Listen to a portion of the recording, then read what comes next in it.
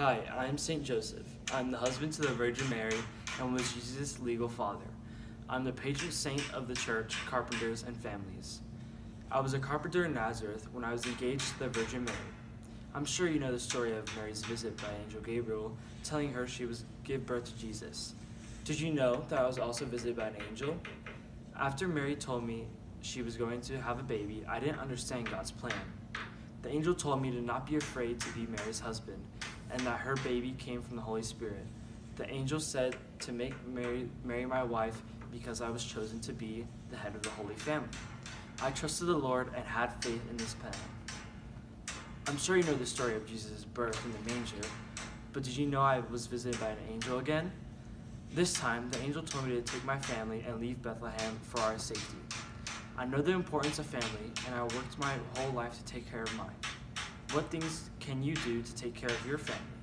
Sometimes helping with chores is a way you can take care of your family. And now, let's watch a short video about my life.